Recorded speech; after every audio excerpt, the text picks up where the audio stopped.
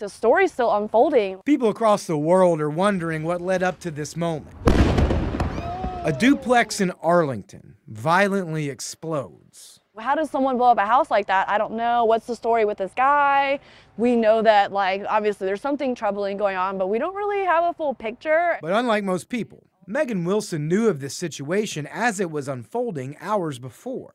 He was supposed to be at a soccer game. Her cousin lives in the neighborhood where this played out and had been sending videos taken from his roof to their family group chat prior to the now viral video of the explosion. Of course, we didn't anticipate a giant explosion, but I mean, they are on their rooftop and it's, just across the street, and there's only like maybe 10 houses in their cul-de-sac, so there's not a lot of distance. Wilson lives in Richmond and was following along as her cousin sent videos of the subject shooting flares from the home and the police response. You could feel it and see it escalating. Moments of worry came after he sent the video of the blast.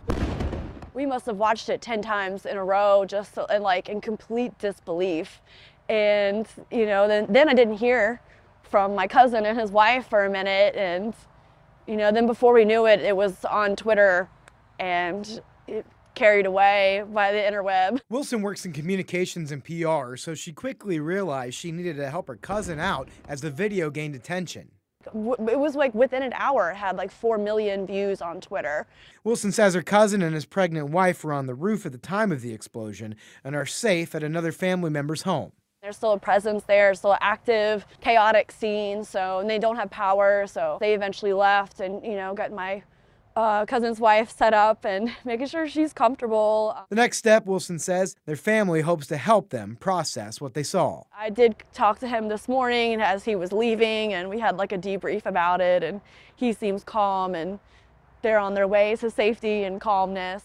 Jake Burns, CBS 6 News.